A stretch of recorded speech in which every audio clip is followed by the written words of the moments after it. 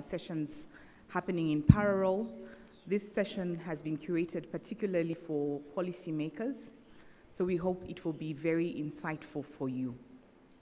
A study by the Mastercard Foundation in 2019 projected that we could have 80 million new jobs created on the continent of Africa thanks to the digital economy. So 80 million jobs by 2030 thanks to the digital economy. That's a very interesting prospect for all of us here because we know that one of the key responsibilities, one of the key asks from young people is job creation. So this panel today is going to help us round it all up together really well for our policymakers, understand what the digital economy covers, but also understand how we can prepare our young people for it. Before we start, and before I invite our moderator of the day, I would like to ask those of you who are seated on second rows to please come forward to the first row, and then we can leave room to those who are coming in afterwards to join the second rows. It would be important for the panel to see that the first rows are filled. So kindly asking our partners, please come forward. Please come forward and fill the spaces in front. It will take a few minutes. Please fill the table in front. Thank you.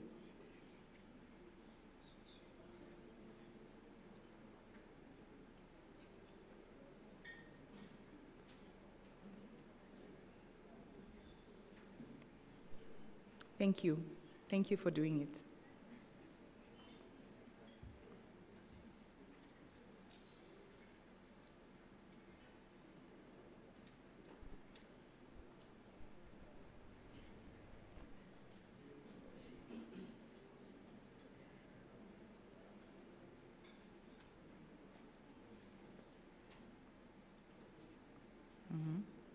I still see a few spots in the front open, and we have a table that's going to be cleared shortly, so please come to the front. Thank you. And as you make your way to the different seats, I'd like to advise you on the program of the day. As we are running this roundtable, policy roundtable in Pavilion 2, we have a session, a plenary that will be running in the main auditorium on leapfrogging into the digital economy. That will run from about 10:15 to 11:15, following which we will have a session on reimagining Africa's creative and culture and creative industry, as well as the sports economy. After that, we will have a lunch break, and then we resume our plenary for the closing around 2 p.m. So we invite you to consider joining the different panels as well. We also are featuring a masterclass from the African Union on mobilization, conversations, advocacy, and partnerships. That one is particularly for young people, young leaders, to help them be prepared for policy engagement. We also have a very interesting session being led by one of our partners, Rwanda We Want, on Rwanda's journey of healing and particularly addressing community and youth-led solutions for mental health in the case of Rwanda, which is a post-conflict society. Now, I have the distinct pleasure of welcoming a very esteemed partner, Mr. Leonard Mungarurire, who will be the moderator of our session. Leonard, you're welcome.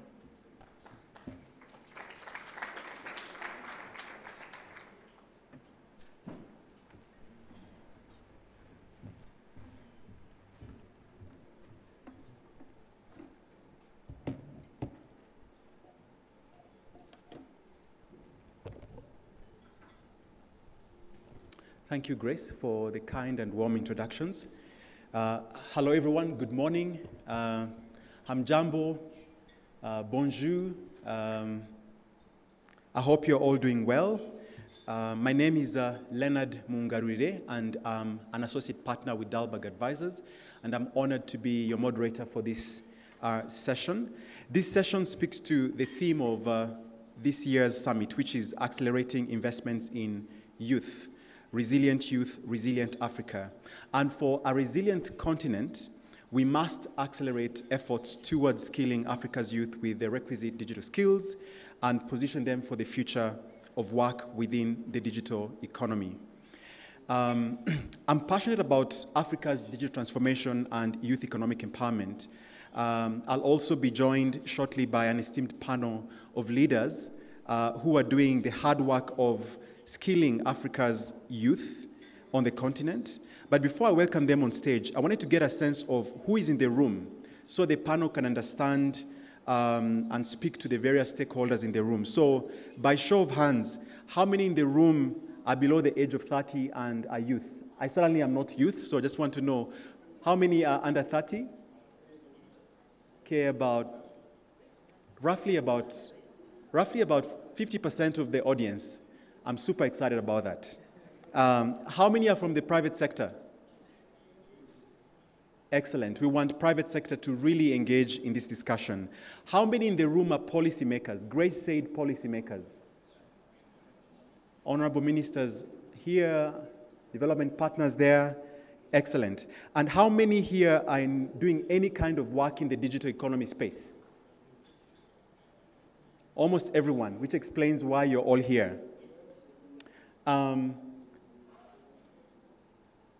We all live in an increasingly interconnected world where the digital and other emerging technologies have become an essential part of our everyday lives.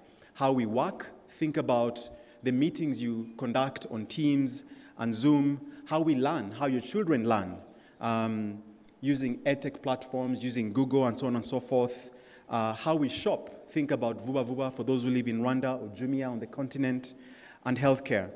And so, as we think about digital skills, Grace and the organizers asked me to sort of set the framing remarks for a digital economy on the continent before we dive deep into what is required to skill Africa's youth on the continent. And as you all are aware, I'm going to ask my colleagues over there to project. I have a few slides just to show a few framing remarks before I invite the panel here. And so the digital economy, as we know it, has enabled business models across sectors, including e-commerce, sharing economy, agtech, edtech. And in the recent past, we've seen fantastic innovations on the continent, driven by African youth, some of whom are here in the room. And, these include DigiFarm, M-Copper, M-Farmer. And as a result, there's been a lot of disruption and new business models emerging. Now, what you're seeing here is really a few trends that have shaped Africa's or global digital economy in the recent past and digital transformation in the recent past. A number of trends, including global regional events like COVID. COVID changed the way we live, the way we work, the way we engage, the way we shop, and so on and so forth. We have a growing mobile economy, a growing digital economy on the continent. Many African governments are increasingly investing in digital economy policies, are investing in edtech, are investing in health tech. Many more of Africa's population is connected to mobile telephony, connected to smartphones, connected to the internet, a lot of investments in broadband infrastructure. And as a result, we're seeing the new business models in the digital economy that I alluded to. And then we also, unfortunately, have to deal with an ever-increasing divide between those who are connected and those who are not connected. Some of the panelists in this room are going to speak to what can be done to bridge that divide. Next slide, please. So to understand the digital economy, I think it's important to look at the digital economy using this simple framework. At the bottom, you have what we call a core digital infrastructure, the broadband, the fiber, the connectivity required to power a digital economy. Above it, you have an enabling layer, which includes payment systems, ID systems. In a few African countries, there is a transition to digital IDs to facilitate payments, to facilitate interoperability, and so on and so forth. These are the platforms that connect the infrastructure to mobile apps and services. And then above that, you have the applications and services, the applications that we use in our day-to-day lives. And then in the ecosystem, you also have the enablers. And this is where we have elements like digital skills, which we're going to talk about, from basic to intermediary to advanced digital skills, policy frameworks. The policy leaders here are going to maybe share a few reflections on what new policies are required to unlock the potential for Africa's digital economy, and most importantly, digital innovation and entrepreneurship. So as we think about digital skills, it's important to think about the larger ecosystem and the framework within which our digital economy should operate. Next slide, please. So with that,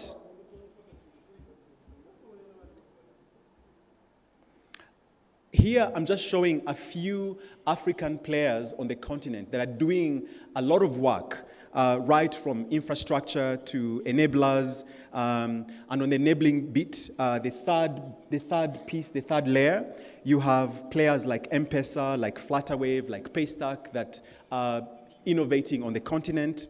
And on the application and services layer, you have players like Konga, Jumia, Twiga, Copier, Digifarm, M-Copper. So there's a lot of innovators in the digital economy space that are doing amazing work. I just wanted to flag a few. And next slide, please.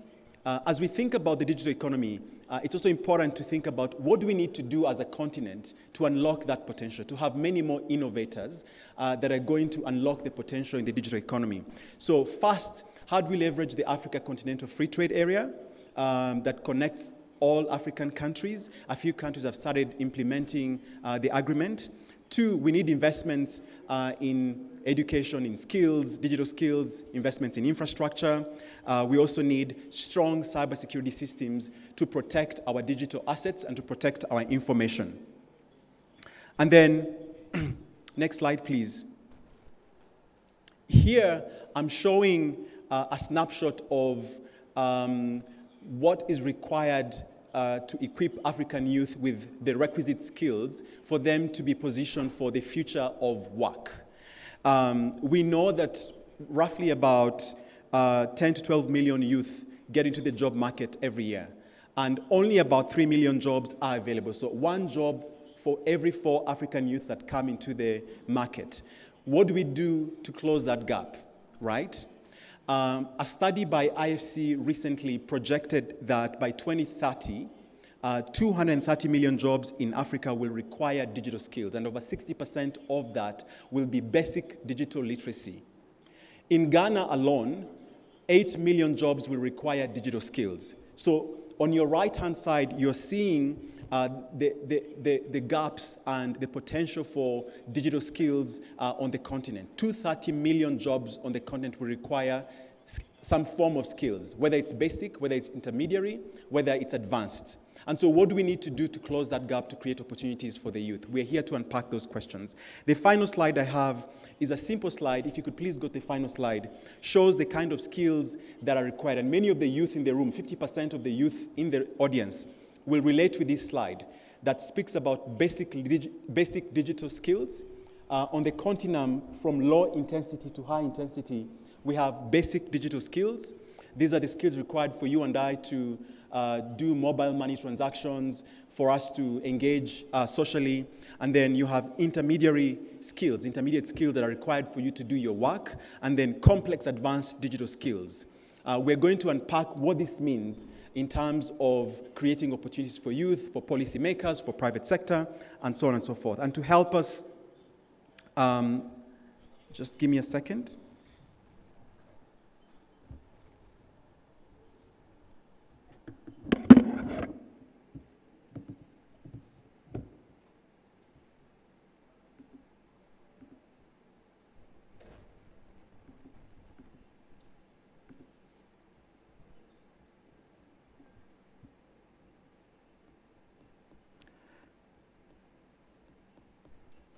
So to help us unpack this further, please allow me to invite this esteemed panel. which will provide a few perspectives on how to position African youth, both women and men, girls, for this future of work. They'll also shed light on the type of partnerships required to foster collaboration between public and private sector in the digital economy ecosystem. Please help me welcome the first panelist.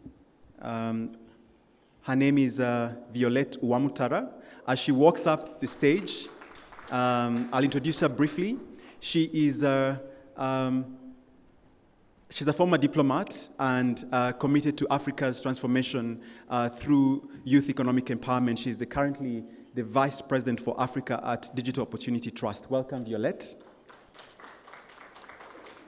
I'll then invite Hannah Adams, who's the Country Manager at Harambee Youth Employment Accelerator. Thank you, Hannah. Joining them is Aphrodis Mutangana, who is the Director of Partnerships at Digital Africa. He's also, for many of you who know K-Lab and Fab Lab, he's the former manager of K-Lab in Rwanda. Thank you, Aphrodis. I'll also invite Kumud Chandra, who's the Head of Programming for Catholic Relief Services in Rwanda. Welcome, Kumud. Last but not least is Calvin Raoul Nangue, who is the Strategic Advisor ICT Skills at Smart Africa. Welcome.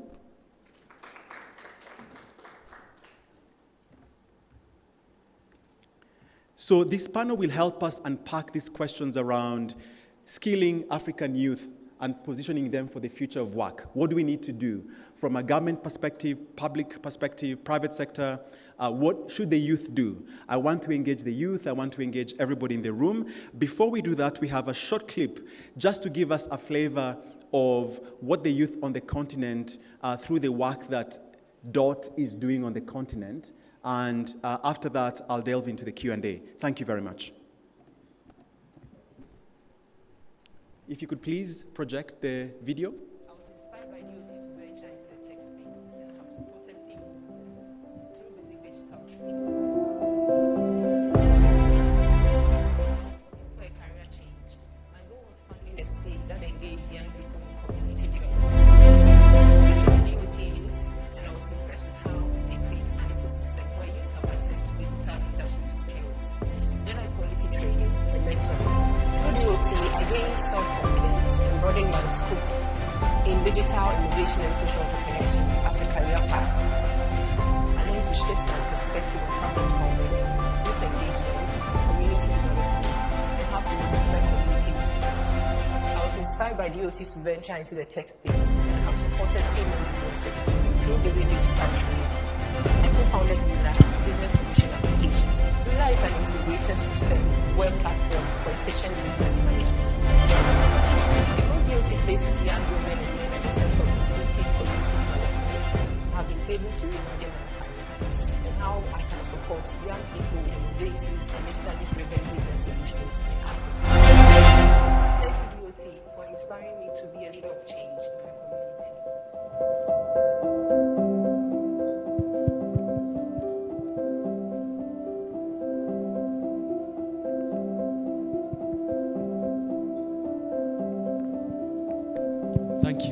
Thank you, AV team. Now, that young lady who's gotten support from Digital Opportunity Trust spoke about, and I know the audio wasn't super clear, but she spoke about career change. She spoke about access to digital skills, digital innovation and social entrepreneurship, problem solving, youth engagement, and community development. This is what she's doing through the skills she's acquired through the training and support system from Digital Opportunity Trust. Now, we all know, Violette, that about 2.9 billion people globally remain unconnected, majority of whom are women.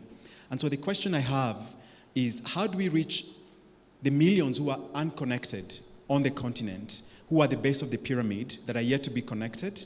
And then linked to that question is, what are some of the lessons learned through the work you've done at Digital Opportunity Trust to bridge that gap? And how have you meaningfully engaged women in the digital space, and how are you positioning both women and girls to be digital champions within the context of digital economy and future of work? Thank you. Thank you very much. Good morning, everybody. Can you hear me? So thank you very much. DOT, we are rooted in digital, and we are powered by the youth. We all know young people, they're tech savvy. We know they are more connected than ever. But the reality is, digital literacy, having digital skills, is not a reality for the many. In DOT, we are a connector. We bridge the infrastructure that was presented and the human skills. In Rwanda, we say, Inore niganya ishaki bisubizo, which means youth don't lament, they find solutions. To be able to ensure digital inclusion with the youth in Africa, the youth have to be at the front and center as key engines of digital inclusion in Africa. Through DOT's program, Digital Skills at Scale model, we put the youth in their communities as digital champions. They co-design, responding to their individual needs, locally contextualized curriculums to respond to those needs. They deliver them in local languages, in safe spaces, through peer-to-peer model, very important, through partnership to ensure ownership and sustainability. All the skills initiatives must and should engage women in order to be inclusive and effective. Very important, we must intentionally, deliberately have young women, young girls as leaders, as champions, as role models, as collaborators. What we've seen in our line of work, when you empower young women, young girls as leaders, community change leaders, digital champions, they automatically become role models and they accelerate inclusion and everything that is required. We've also seen that they build and create solutions that are informed by the challenges that they face. Very important, we need the community members. We need to foster an inclusive, enabling environment that supports women engagement in the digital economy. We need to engage family members, community members, the peers, to bring them along to learn the ICT benefits in order for them to increase the support that they're giving to the girls. Very important, we need to know that the one-size-fits-all solution does not work given the diverse challenges that the youth have. The young people in the room, all of us, we have our uniqueness. They all have their unique, non-linear journey in terms of their growth. As a result, we also need to be very deliberate, have flexible programs, need-based programming, and a broad-based partnership ecosystem that will support their needs. Youth voices matters, meaning engagement and participation matters. We talked about the 2.9 billion yet to be connected. We have to be deliberate in co-designing with the digitally excluded young people. We're talking about the people with disabilities. We're talking about young women. We're talking about those in the rural areas. We're talking about those in the underserved location. So very important. We saw the different skills that have to be achieved, but the reality is we need to go beyond those digital skills. They need to be accompanied by the 21st century skills or the human skills. We need critical thinking, we need innovation thinking, we need leadership, we need innovators. We need to cultivate empathy, sensitivity. This will enable the technology to be used in a more inclusive and effective manner. And very important, unique human skills will not be overtaken by machines. Thank you. Very, very powerful. And I think the last remarks that Violet made, one size doesn't fit, it doesn't work. What works in Zimbabwe may not work in Sudan, may not work in Egypt and Tunisia, and therefore a need to design flexible need-based programs. And most importantly, as we think about digital skills, we need relevant 21st century skills. As we speak about the fourth industrial revolution, what other additional skills beyond digital skills must we foster? Human-centered type skills. We need empathy. And this is a good segue to the work that Harambee Youth Employment Accelerator does, which is an accelerator that helps link skills to jobs. They do a lot of work on the continent. And I thought that this was a good segue to the work that you do, Hannah, as you think about the work that Harambee does with regards to skilling for a digital economy. How have you gone about that practically? And can you share one or two examples on the continent? Thank you. Sure. Thank you, Leonard, and thanks everyone for spending your Saturday morning with us. As Leonard mentioned, Harambee Youth Employment Accelerator works on bridging the skills gap between young people and the jobs on the market. And our entire focus is being demand-led, which means coordinating very closely with the private sector and employers to ensure that we're skilling young people with the skills that are in demand on the market. In terms of digital economy, one of the things that we've learned, which Violette also touched on, is that you cannot just skill for digital skills and expect a young person to thrive in this new world of work and this new economy. One of the sectors that we've spent a lot of time working in is the global business services sector, which includes any job that's digitally enabled where a young person does the job in Rwanda, but they may support or work for a client in the US, in Europe, in Asia, or somewhere else in Africa.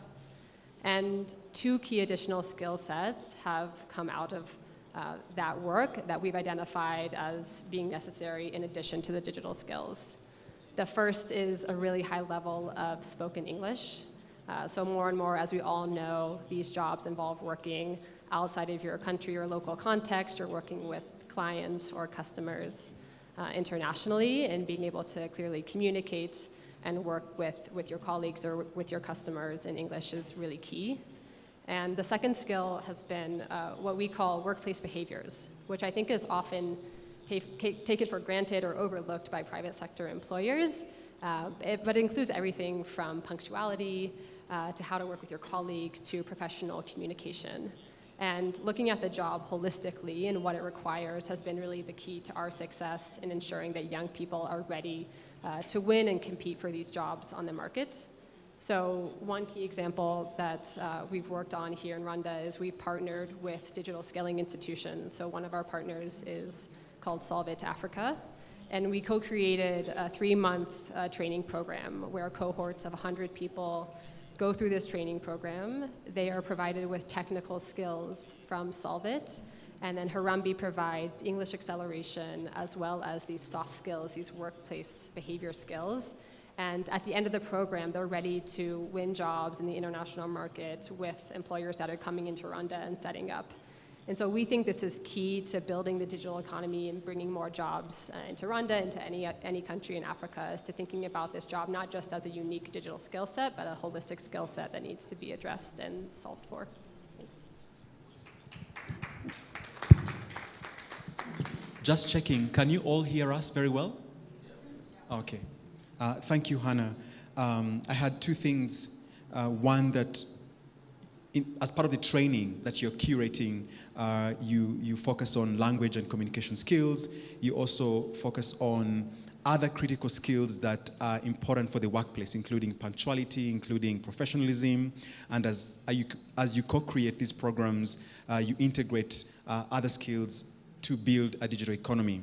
And I think it's a theme that I had Violette allude to. It's a theme that I've had you mention, and a good segue again to Catholic Relief Service. As I come to you, Kumud, I think I'd like to hear about the work that Catholic Relief Services is doing, given the digital divide that Violette spoke about earlier and the divide on the continent. What is Catholic Relief Services doing to ensure that African youth, especially those in the rural areas, that they're not left behind? And then what are some of those success stories? You're a large international NGO with a huge reach. How do you bridge that gap on the continent? And what role can you play to really contribute to a more systemic change with regards to a digital economy on the continent? Thank Thank you. Good morning, everyone.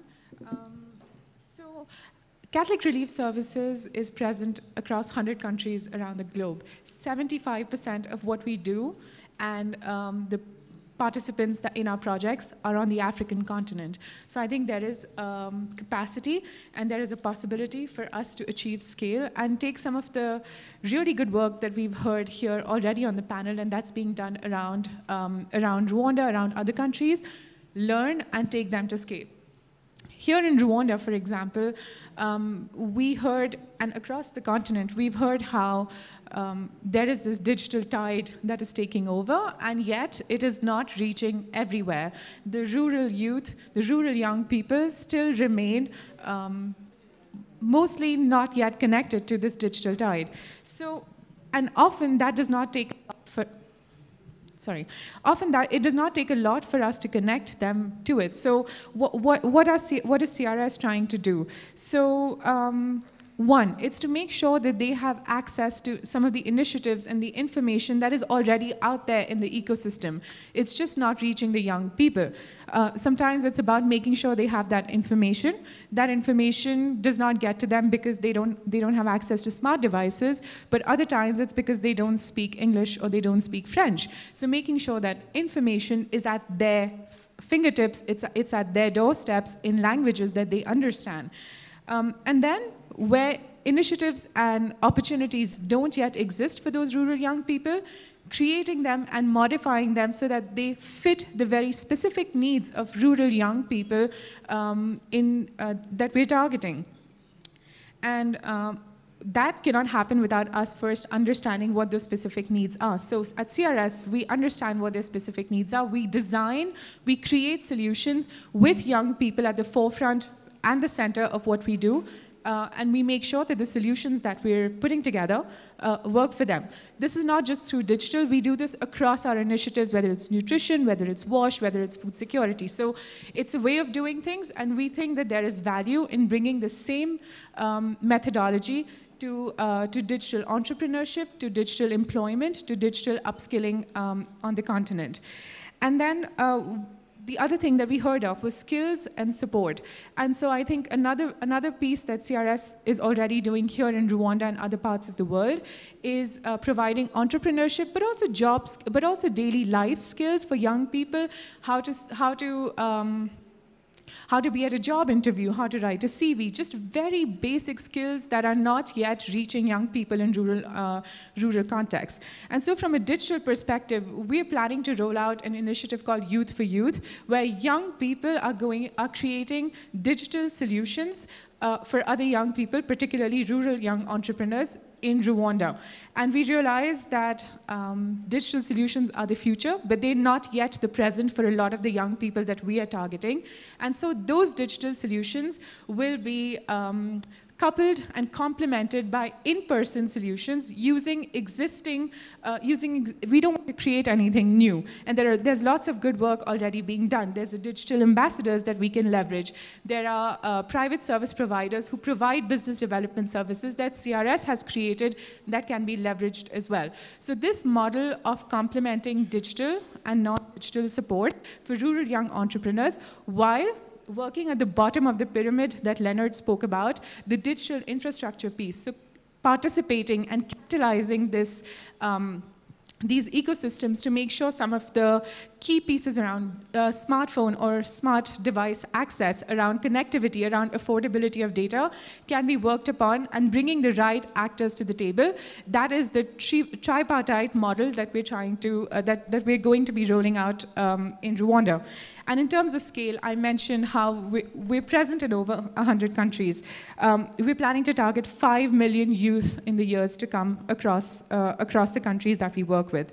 We have networks of Caritas agencies in every country that we work with that themselves have grassroots community networks, and ones that we can leverage and use to reach more young people with the solutions that are created.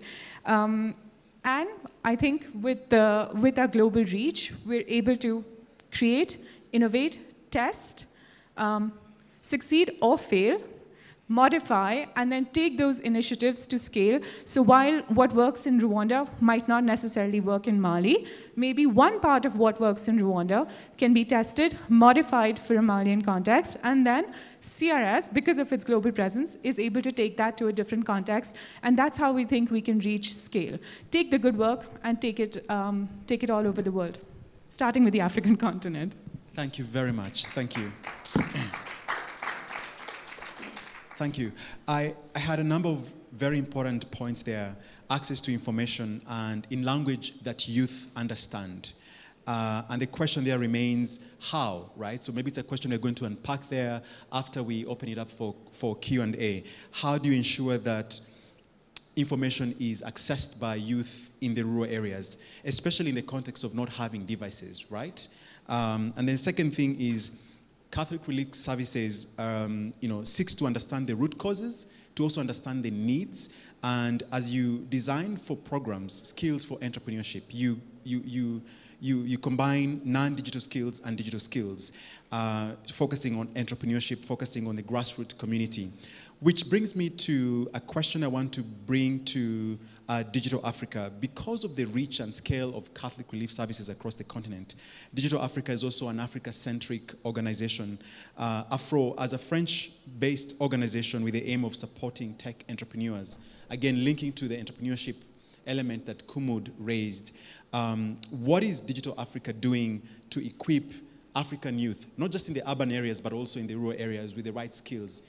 Violette spoke about skills, Hannah spoke about skills and bridging the gaps that exist. But what practically is Digital Africa doing differently? And would you share with us a few examples about what Digital Africa is doing to equip startups with not just the right skill sets, but also startup financing? Yeah, thank you very much, moderator. Digital Africa is an initiative launched in 2018 to support tech entrepreneurs on the continent. And we are based in France. And we focus on three things. The first thing is to equip tech startups with the right skills. The second one is access to finance. The third one, we do recommendations and recommendations to policies, because we cannot support entrepreneurs when the environment is not conducive. To respond to your questions, when it comes to skills, we started, like as I said, we focus on tech startups. Those startups that are going to provide solutions to people. What we did first, last year in partnership with the GIZ, what we did a research first to see what are the skills missing among the startups, tech startups.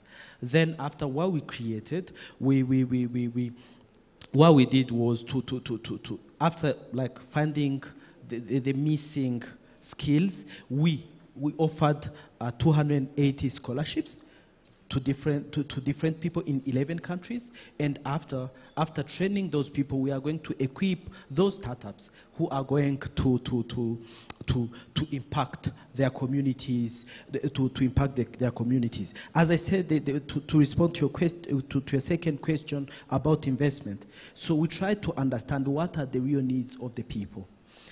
I'm going to give when it comes to access to finance, two examples of the financing facilities or method we are using. In 2020, we are in COVID, and many of the startups, were not able to continue to work. We launched a bridge fund where we said we are going to support startups that were hit by COVID, and we put in place a 5 million fund to invest in startups. And the ticket size, the investment ticket size are 175,000 to 600,000.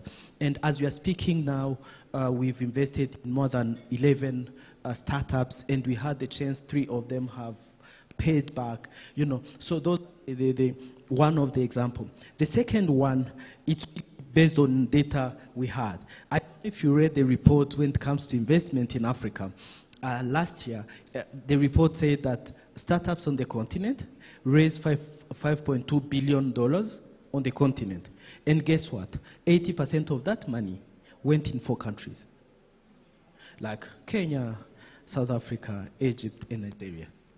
And what I'm going to say here, I don't have facts and evidences, but you can imagine 50%, 50 countries of Africa share 20%. I bet that out of that 20%, 67 to or 80% went again in English-speaking countries. So how about French-speaking countries? So we launched last month a fund of 6.5 million again to focus on French-speaking countries and with the small tickets, which is like 20,000 and 30,000 on ideation MVP level, so that we can even help those who are starting. And for the moment, it's operating in 5 countries: Morocco, Tunisia, Côte d'Ivoire, Senegal, and Rwanda.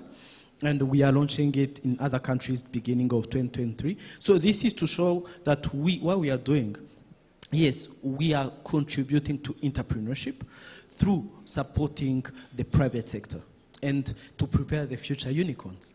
Thank you very much. Thank you very much. 3 things I heard that Digital Africa focuses on: skills, finance, and enabling a conducive policy environment for startups to thrive.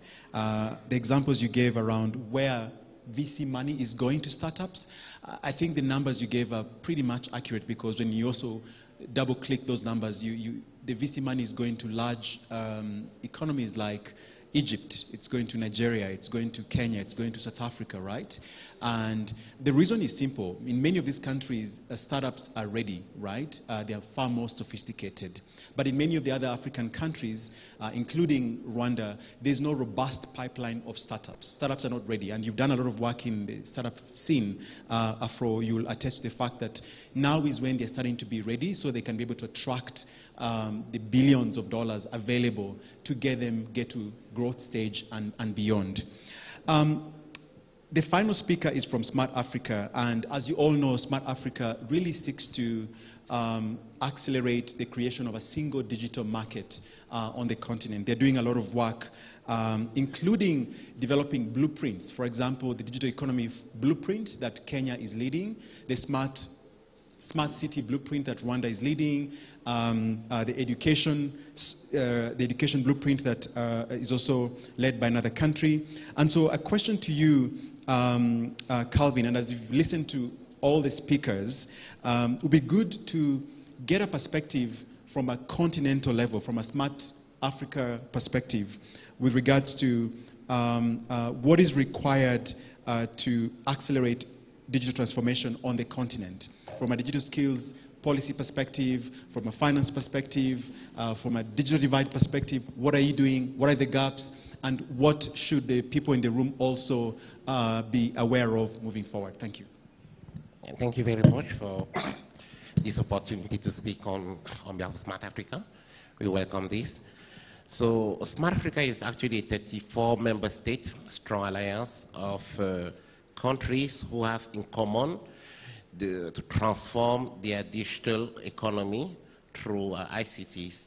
And these countries are actually embarked in the alliance as a, in a form of, project building process, meaning that we have projects at the Smart Africa Alliance that we support at each country, and the countries champions the project, which has something to do with the digital transformation agenda. So currently we're embarking on 32 projects in Smart Africa, and each of the projects follows the same approach.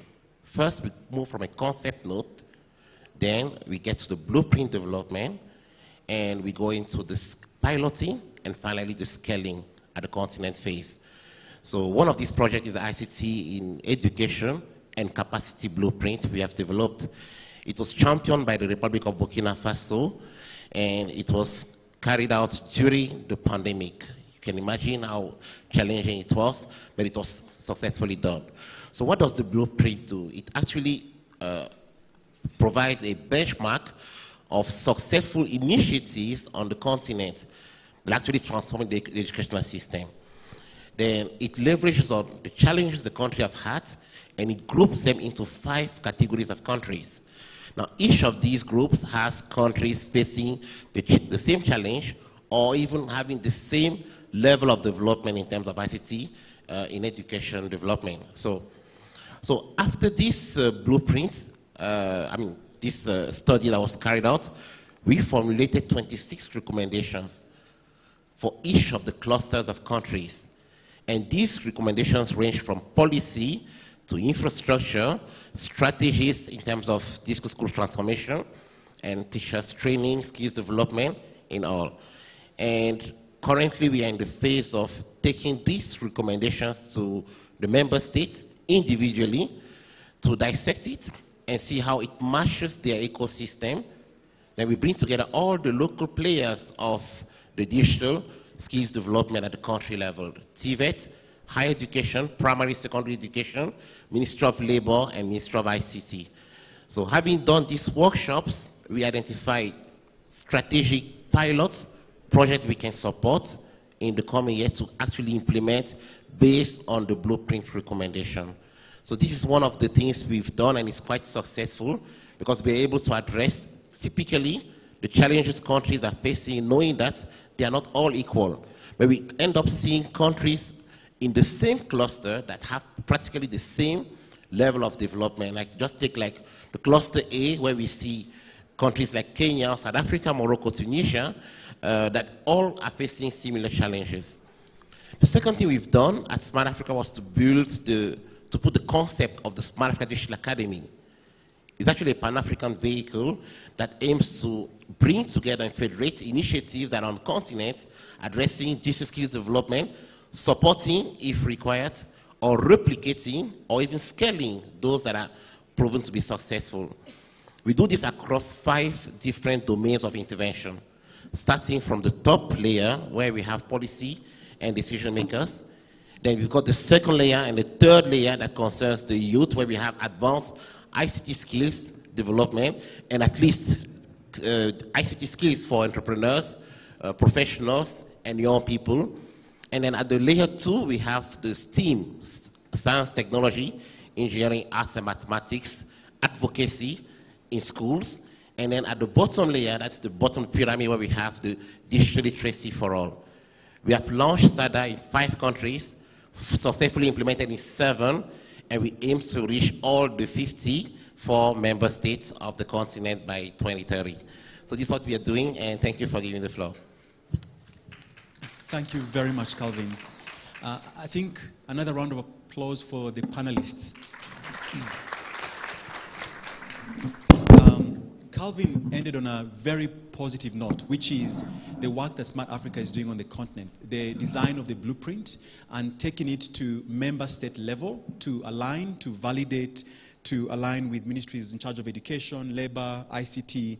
I'm hearing a lot of coordination with policymakers, with private sector, with the youth. And then the other important thing is the digital academy that they have set up to really bridge the gaps with, and also accelerate digital skilling programs. And everything he said in many ways touches on everything that each of the panelists did mention earlier. I'll now open it up for the audience to engage. And just a few house rules. If you do raise your hand, a mic will be brought to you. Kindly introduce yourself.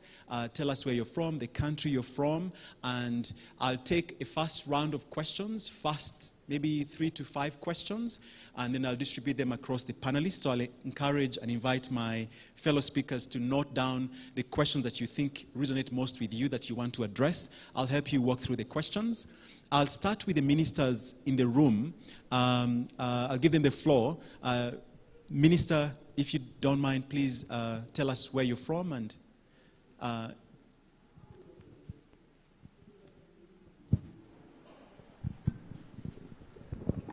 thank you, moderator. My name is Vera Kantukule. I'm the Minister of Labor in Malawi. And thank you so much, all our panelists, for your well-versed contributions. But I think mine would be probably a comment or a question. I wanted to, number one, say that the future is digital. I think it has been made very clear from the presentations from our panelists. However, what I want to say, especially to the young people that are in this room, is that the future is not a place. Every single day we are already in our future. from yesterday, today to today, we are in our future already. So there's no bell that is going to be rung to say, now young people, you are in the future. Every single day that God in his infinite mercies has been so kind enough to have given you, you have entered into your future. So it matters therefore what we are doing now to ensure that we are leveraging on the tech space so that we can move our lives forward. Having said that, the first thing that I wanted to say was, we need to demystify technology, ensuring that we're leaving no one behind and that even those ones that never went to school should be able to access it. Connected to that is that we need to create mechanisms for upskilling and reskilling of young people to ensure that we are making them ready for jobs in the tech space. And what that means is that if you talk about, like Malawi, 76% of our population is under the age of 35. And the larger part of that, they have not been to school or they are school dropouts. But how do we ensure that we are bringing them along? Which means, therefore, we have to also incorporate issues of informal skills development. So one of the questions that I wanted to ask was, how do we ensure that we are incorporating informal skills development within the space of technology so that even the young people that have never been to school or that have dropped out of school but still need to be incorporated within these programs are incorporated accordingly? I think that's one of the things that I wanted to talk about. Thank you so much. Thank you very much, Honorable Minister from Malawi. Thank you so much for your reflections and questions. I'll take, if there's another minister, let me know, put up your hand and I'll bring the mic to you. Now, the youth that make up 50% of this audience. Minister said 60% of youth in her country. We all know that 60% of population on the continent is comprised of youth. So I'll start with the lady here and then the gentleman behind. If the mic can be brought to the lady here in front. Thank you. Thank you so much. I am not sure I still qualify as youth, but great. I am called Anna Nizima. I'm the Country Director for Digital Opportunity Trust in Tanzania, so it's a privilege to see my VP speak over there. So I have a few things to contribute towards the conversation, having worked in the digital space for quite some time now. And I'm happy that we have policymakers in the room. Based on my experience, I do feel that universal access to the web needs to be considered as a public service. Similar to health, similar to education, it's that simple. It should be a public service. And that's the only way we will eliminate the inequities that are already baked in our societies. I'll speak to a country like Tanzania where most of the young people will come up and say, hey, we're not homogeneous creatures. As a country, we still are going through the first, second, third, and fourth industrial revolutions all at the same time. While we're speaking about the metaverse and blockchain and cryptocurrency, there's still villages that are yet to be connected on the internet. And those that are connected, we still are yet to see the infrastructure when it comes to the actual devices. So investments need not to be left to the development partners, but also really government being so, intentional in terms of investing in this. I'll also say that I've been privileged to have a look at many programs and strategies of development partners, and very few of them are yet have incorporated an element of digital. So you look at even post-COVID, the development partners' strategies are still leapfrogging to integrate ICT in them. Very pronounced development partners. So if we have large funding from the development partners, say investing in the agriculture space with young people, if we don't integrate ICT in that to speak about how do we accelerate agribusinesses through technology, then that investment is very old-fashioned pre-COVID. Post-COVID, we need to be looking into these things, meaningful investments that are looking into ICT. I will then take this to other partners. So we do speak about these when we meet in panels and plenaries, but I do feel that each country needs to be at the heart of creating communities of practice around digital. Now, these community of practice might include development partners, the government, the private sector, coming together periodically, every quarter, not when we are waiting for the Youth Connect Summit, to speak to best practices and what could be scaled. Where does DOT meet Vodacom, who is a broadband or internet provider, to reach out to a woman not connected in Kigoma? These are conversations we need to be having on a continuous basis. Now I'll take it back to the young people. So there's what we call the metacognition or self-guided learning. There's a lot of opportunities that are being offered already.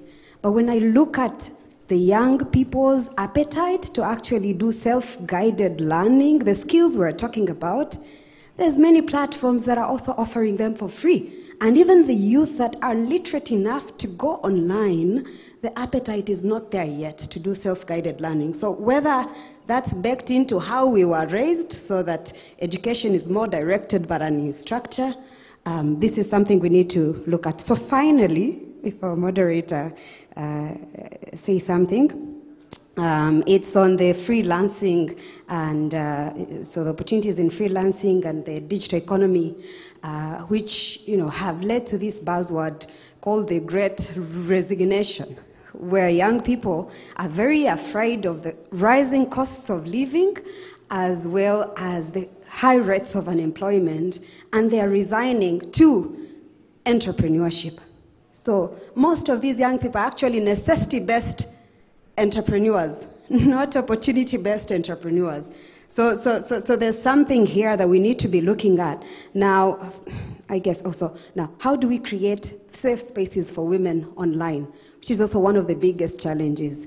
We're pushing this digital shift overnight, but yet young women still don't feel that they are safe online, so there's things that need to be worked on, whether it's also capacity to build their resilience to be online, or the investment in protection policies that actually are protecting these young women when they get to be online. Not just young women, even older women. Thank you. Thank you, Nisima. Gentleman behind.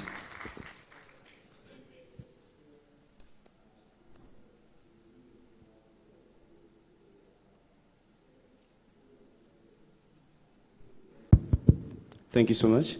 I'm Sam Maskili from Malawi. I'm one of the youth in this room. I co-founded a startup, Inspire Learn. We basically simplify access to e-learning for the most marginalized using feature phones. I also co-founded another startup called Computer Clinic that works at IT training for the youth in Malawi. So I have a question that is in two parts. The first one is about the digital divide. I come from a country with a youthful population, but also where 44% of the population lacks the foundational skills to participate or leverage on any digital technologies or any services. I would like to ask, what are some of the steps we could take to be ready for the next world crisis, learning from the one we're coming from, where over 420,000 secondary school learners were left without an alternative learning mechanism in the villages of Malawi? That's the first question. Then the last question I have is about the digital gender divide, where as we're in this room speaking, a lot of women, young girls, are not active in this space. What are some of the policies we can put in place for most African countries to empower, but also motivate women and the young ladies to take active roles in the digital era? Thank you. Thank you very much. Can I just pass on the mic to the lady on this table? I'll come back to you in the next round. Yes.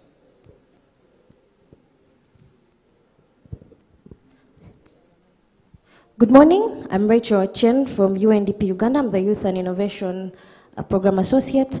My question is around the digital skilling. Are our institutions ready to equip and churn out the relevant labor out there that meets the current changing market needs. A lot of our institutions, especially in Uganda where I come from, are still using curricula from as back as 20 years ago, and that's supposed to serve the current generation and the current digital trends.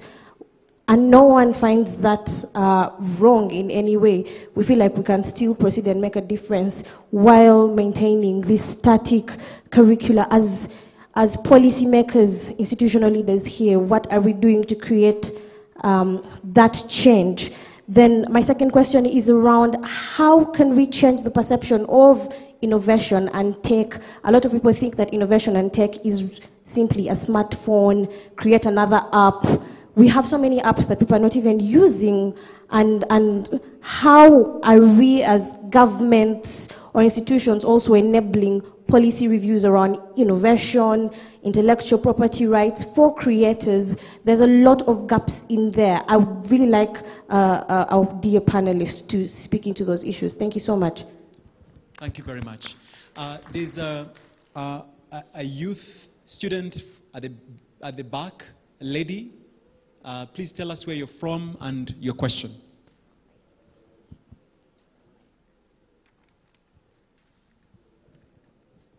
Thank you very much. My names are Muhizanina Trina. I'm a high school student from Rivera High School. It's right next here. So my question goes, it's not a question, it's more like a suggestion. So you see in Brandon high schools, right? When we've reached like, A levels, we're taught to pick 3 subjects or combination. And ICT is like an option. It's not compulsory. We have compulsory subjects like English, like general studies, but ICT is not an option. And you came here and told us the future is digital, right? So if the future is digital and ICT is only an option, is the future an option too?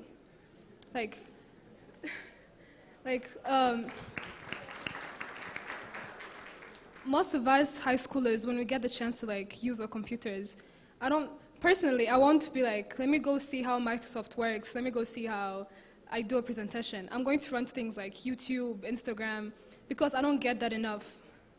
But if ICT is compulsory, like if IT, how do you call it?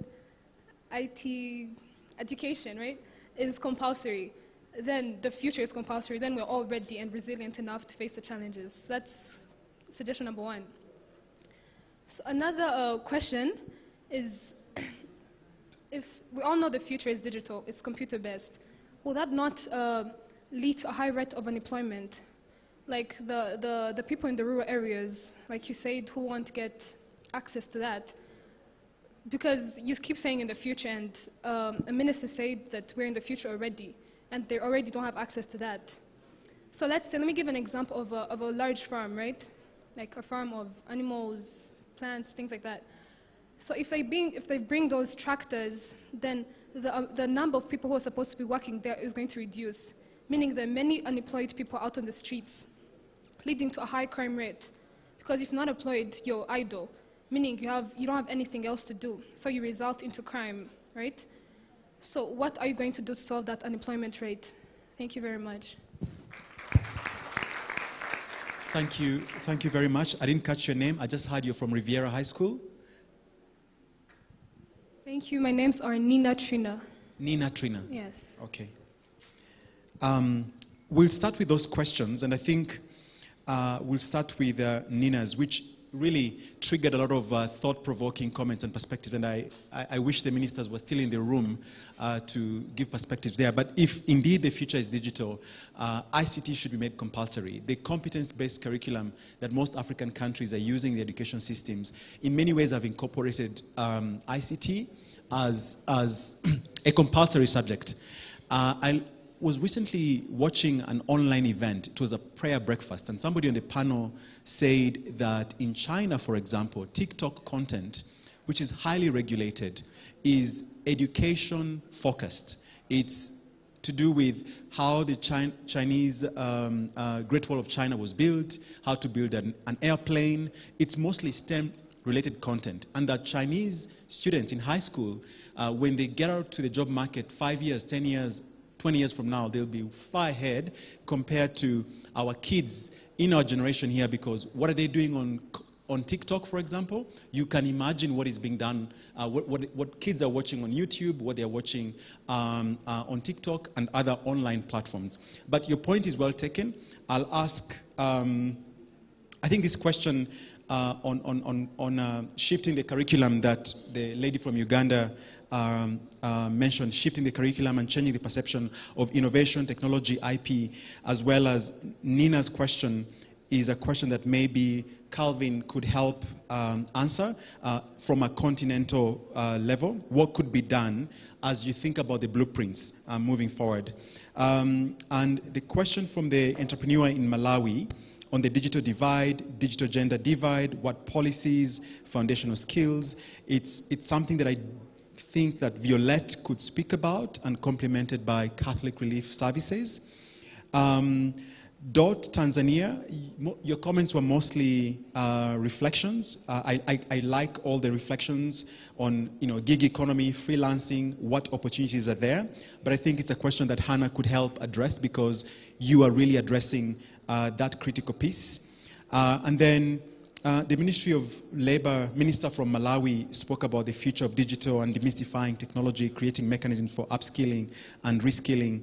I'll invite Afro to speak about it. So I'll start with you, Calvin. Over to you. And as you maybe go through these questions, since we don't have time and you have to go to the other panels, I'll ask that you end with your parting shot. Thank you for this question. This is a very good one. And let me start with the question of why the curriculum is static. And I feel that COVID-19 came in as an eye-opener for most governments in Africa. Sorry about that. Okay. Because education transformation was a priority when we...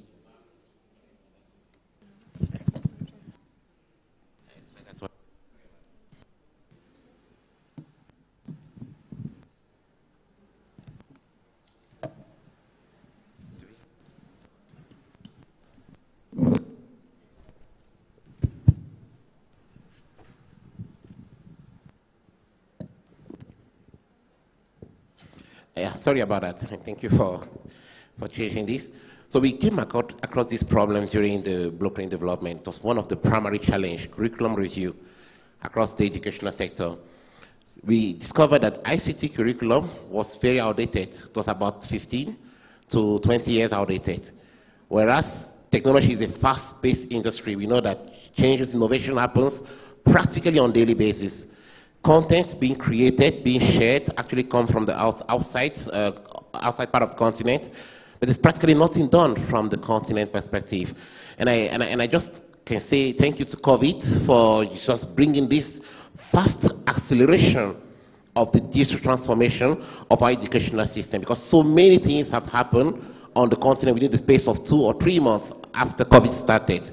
We saw the uprising of digital platforms. A lot of schools embarked on content adoption, number one, teachers training, and that was at a very fast pace as well. And we've seen that a lot of policies are currently being reviewed. And the AU just brought in recently the ICT in education digital strategy for 2020 up to 2025. And it's an emergency that we need to address these challenges today. So believe me, some changes are taking place at national levels, and the blueprint we have revealed has one of the key components, and I'm just going to address the question from Uganda, facilitating policy dialogue around innovation, how to regulate the edtech industry to ensure that all these solutions that are created, both on the continent and outside, are quickly adopted at the country level. And there's also the national strategy for ICT in education in some countries that are being currently developed and being supported by Smart Africa. So I assume that some of the challenges you've experienced here already are documented in the blueprint, and there are so many successful pilot projects that have been carried out outside the continent, and even in some advanced countries within the continent that are bound to be replicated as a response to that. Thank you. Thank you very much, Calvin. I think I'll pass on the mic to Violette. Can you hear me? Okay. The Honorable Minister mentioned the future is now. What that means, it's for us to relearn, to unlearn, and to learn again, to really be lifelong learners. When you're thinking about leaving no one behind, it means bringing everybody along. And we're talking about bridging the gender-digital divide. It's very important. When you talk about for women, you have to say by women, with women. For women, by women, with women. Very important to put them at the front and center. Same to the youth. We need to look at for the youth, by youth, and with youth. And my challenge to our colleague in Malawi, we have amazing young people in Malawi who are tech savvy, who are more connected than ever. And it's a challenge to you, the challenge we had from the beginning of this summit, for the youth to take the seat at the table and really to go out and make the impact. In terms of my parting shots, really we have to invest in youth initiatives. Trust that when youth access capital, they will invest it back in our communities. Our commitment in DOT, in the next 3 years, we are committed to deliver digital skills and 21st century skills to more than 1 million by the year 2025 in the African countries that we work in and in the Middle East. Thank you very much. Hannah, on gig economy, freelancing, what skills are required to upskill, to reskill? Yeah, thanks. I think it's a great question. It's great to hear the context for the work in Tanzania. I think my overarching idea around this, and specifically around the self-guided learning that you feel like young people are not motivated by, is we as practitioners need to do a better job of providing a compelling narrative for how a young person can go through a skilling initiative and have an opportunity at the end of it. So I don't think it's that young people aren't motivated by self-guided learning. I think it's that they're recognizing that they don't really believe that if I do the self-guided learning on an app, that I'm really going to get a job at the end of it. So that's really on us as organizations that deliver interventions to ensure that we have the demand at the end of an intervention or a self-guided learning opportunity to make sure that young people can really succeed and to deliver on that promise. In terms of my parting shot, I think it's been mentioned a lot by young people in the audience, especially Nina back there. We won't be able to deliver at the scale that we need to if we don't filter back down to education institutions. That's secondary schools, TVETs, tertiary education institutions. There needs to be more coordination with the private sector in terms of what are the skills that are in demand, and these conversations need to happen on a more regular basis. Education institutions need to be more nimble, and organizations up here need to really work to facilitate those conversations. That should be happening more regularly. So I think when we all come back here in a year, you guys should hold us accountable to that commitment. Thank you very much, Hannah. Afro, and then Kumud. Thank you very much. I wanted to comment on few, if you allow, like I will take few minutes. And to finish my short, like my last word, I will speak it in French. So take like the translators for those who don't understand French. So to start, like there is a comment Minister made. How do we make sure that we bring the informal? I think the response is we have to start at early age. I remember when I started teaching kids of 6 years old how to use a computer. It was really something, something that, you know that from 6 years the kid is touching the computer. At the age of 10 or 11 or 12 or 13, whenever he leaves or he drops out or she drops out, she knows how the computer thinks. So it was my comment. The second, there is something a young guy from Malawi talked about of gender divide. I remember when we started the school of coding in refugee camps. We started with 48% of girls. After 1 month, we were at 6%. You know, and I think what we need to do is to make sure that to make sure that we are like giving something which is really like customized for them. And to, the last one is that we have to be inclusive to make sure that the government is involved, the private sector is involved, DFIs are involved, and investors.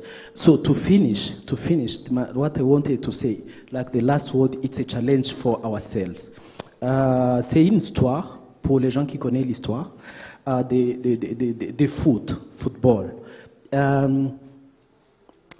C'est l'équipe de Burkina Faso. Une fois, ils jouaient avec une équipe très simple. Et l'équipe en question a battu Burkina Faso. Et vous savez comment les fans de foot, ils sont comme des fous. Ils ont voulu brûler les maisons des footballeurs, des trucs pareils. Mais ils ont dit avant de faire ça, on va demander à Thomas Sankara qu'est-ce qu'il pense. Vous savez ce qu'il a dit quand ils sont arrivés Sankara, il a dit, si le Burkina Faso d'aujourd'hui a perdu, c'est pas à nous la faute. La faute est à ceux d'hier qui n'ont pas pu préparer l'équipe qui devait gagner aujourd'hui. Mais si le Burkina Faso de demain perd, c'est à nous d'aujourd'hui qui n'aurions pas pu préparer l'équipe qui devrait gagner demain. Merci. Last word? Yeah, thank you. So maybe to the question on digital gender divide, to the young man from Malawi, I think we need to understand again across the continent what are the root causes of this digital gender divide. Depending on the country, depending on the context, the reasons, the root causes are different. We need to understand the different barriers that young women are facing to bridge this gender divide. It could be policy. If it's policies that are not friendly to young people, then the policymakers that are here, the correct stakeholders, governments need to get together to fix those policies. If it's cost, similar, the private sector and the public sector need to work together to ensure that costs of smartphone access or digital devices are affordable for young women. And if it's attitudes, if it's linked to knowledge and attitudes and practices, then we need to work on social behavior change. We need to work with communities themselves and create awareness, remove barriers at the community level to allow young women to bridge this digital divide. So I think it needs to be a differing response depending on what the context tells us. I think my parting shot would be that after hearing what everybody has said, we cannot just do one of these things. We need to do everything at the same time. It's a lofty task, but I think we need to make sure that the young people in high schools are getting compulsory IT education so they're ready for tomorrow. But then those who are dropouts from school or who never went to school, we're able to demystify, as the Honorable Minister said, demystify technology for them today. So offering them informal or semi-formal opportunities to upskill, whether it be from a technological perspective or using technology for other skills that they need to succeed. And I think my last parting shot of my parting shot would be that nothing can work till we don't work on that bottom of the pyramid, which is the digital infrastructure. We need to make sure that that digital devices, digital connectivity, they are accessible, they're affordable, and that they work for everybody depending on what their needs are. Yeah.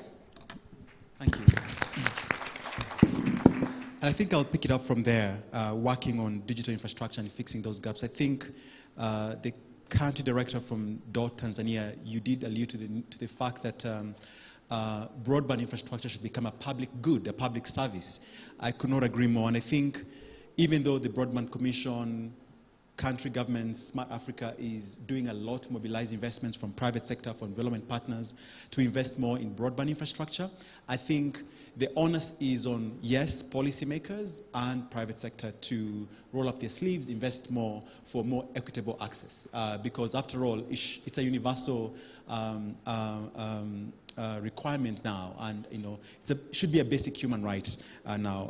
I know you're your point was more of a perspective. But if I was to sum up everything that we've listened today from the audience, from the youth, from private sector folks, from our esteemed panelists, one is that digital transformation on the continent has, in the recent past, seen an acceleration owing to changes in the environment, the first being COVID, and that many more countries are at a point, a cusping point, where they're revising their digital economy policies, their ICT policies. Policymakers in the room, ministers, will attest to that. Many more are adopting digital economy. The hybrid learning in schools was, if you will, a trigger for governments to rethink how education is delivered. Number two is that all of us should remain lifelong learners. As we adapt, as we adopt new technologies, we need to, be open-minded to relearning, to unlearning, to relearning, and also learning new concepts. There's something that I thought was important when Youth Connect was being officially opened. The Deputy President from Kenya did say that youth from age 18 to 25 should claim their place, should not wait for opportunities to be handed to them. And I think the panelists here did allude to that again, that the future is now, the future of digital is now, and that the entrepreneur from Malawi, as you design more apps and services, how do you continue to rethink and innovate and disrupt how you're offering these solutions to people who are not connected? How do you, as you think about e-learning solutions to those that are using feature phones, how many more can you connect beyond Malawi, to the rest of Southern Africa and all of Africa in the next 5 to 10 years as you think about scaling? What opportunities and what partnerships should you forge with folks on the table here? Get to know them after this, folks in the audience as well. The third thing that I had is that we need more coordination with the private sector, which is important for curriculum to be aligned to needs from the private sector. As things change, as the digital economy takes center stage, how do policymakers continue to engage at roundtables with policymakers to redesign curriculum and to rethink curriculum? The point that Afro made about planning, thinking how, or learning skills about how the computer thinks, artificial intelligence, machine learning, these are no longer strange concepts, but concepts that should be embraced now at high school level and beyond. I didn't quite get the analogy you gave of football. I'll let you summarize that in English because I don't speak French. And then the last point is that we need to really have a grasp of root causes that underpin the digital divide, that cause the gaps. How do we engage more with the policymakers? How do we also change our behaviors as we adapt to the digital economy? How do we involve the private sector? And I think what struck me the most is that we must do everything at the same time. Everything is a priority right now. The digital economy is important, but we need to also think about the digital economy as a disruptor for other sectors, in agriculture, in health, in finance, in logistics, in transport. It's both a sector as it is an enabler. And how do we develop policies that harness the potential of digital as a sector in itself, but also as an enabler and a disruptor in other sectors? And the need for us to upskill and reskill. So I don't think I could really aptly summarize everything this esteemed panel discussed and what we also heard from the audience. I will leave it at that, and please join me in thanking the esteemed panelists for their